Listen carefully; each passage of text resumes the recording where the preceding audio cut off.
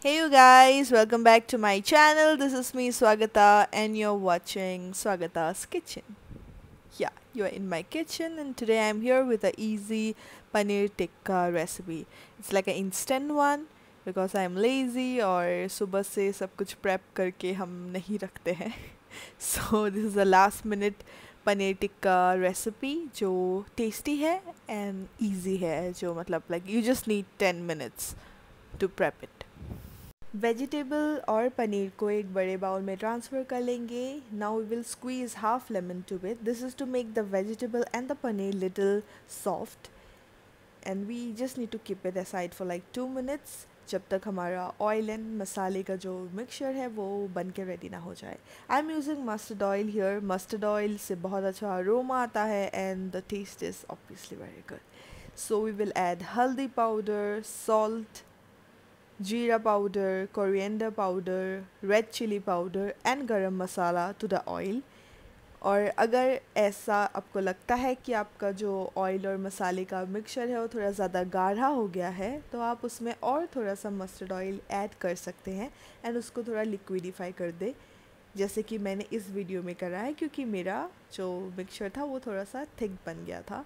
So I am adding a little more mustard oil to it और हम उसको अच्छे से मिक्स करके फिर जो पनीर और वेजिटेबल है उसके ऊपर डाल देंगे. इसको बहुत अच्छे से टॉस करना है ताकि जो ये मसाला है वो हर एक पनीर और हर एक वेजिटेबल पे अच्छे से कोट हो जाए.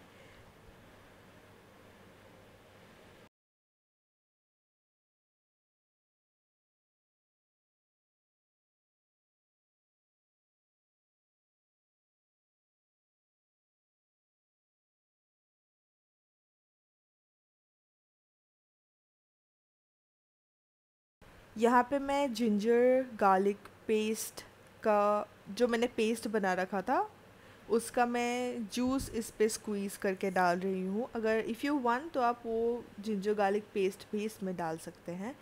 Like depends on your choice. मैंने सिर्फ उसका जूस निकाल के इसमें डाला है and now will mix it well. Try कि जिंजर गार्लिक पेस्ट आप मार्केट का ना यूज़ करें और फ्रेशली खुद ही उसको कूट के यूज़ करें तो उसका अरोमा ज़्यादा अच्छा आता है. Here I am using this grill pan. This is a quick recipe तो हम क्विक करने के लिए we using this grill pan जिसको हम कवर कर देंगे तो वो पनीर हल्का सा कुक हो जाता है. So you just need like 1 minute in this. 1 minute में यू आर डन. ओके तो just like place all the paneer and vegetables in the pan और उसको कवर कर दो and in like 1 minute you are done and then we will see what we are doing next.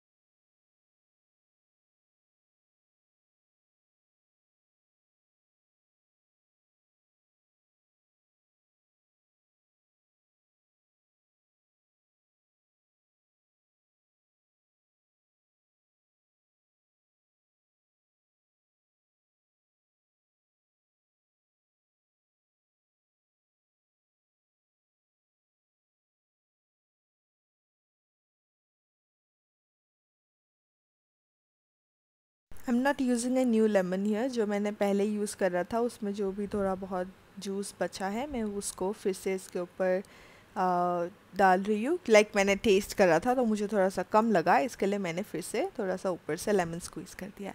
अभी what we are doing is इसको थोड़ा smoky flavour देने के लिए गैस में इसको थोड़ी देर के लिए ग्रिल करेंगे. तो just prepping it up and I am using that पापड़ सेकने वाला या रोटी सेकने वाला. I don't know what that is used for but I use it for this. तो I will like heat it up और मैं अपने स्क्यूअर्स को उस पर रख दूँगी and like we are done. Like that smoky flavour उस पर आराम से आ जाएगा.